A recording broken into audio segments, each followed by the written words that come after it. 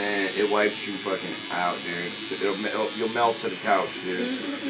If you can't smoke, you know. I need some of that shit for nighttime. Yeah, dude, big time. I cannot believe, dude.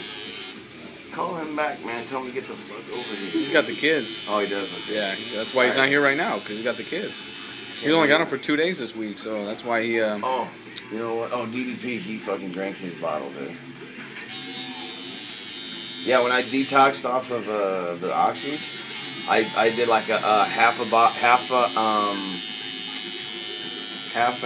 what is that, an ounce bottle? So half ounce. I did like 20 drops a day for like a month.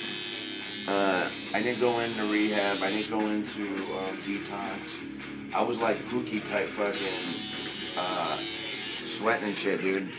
But I knew that once the cloud came over my head, and if I could get through I knew the cloud was gonna pass. You know, I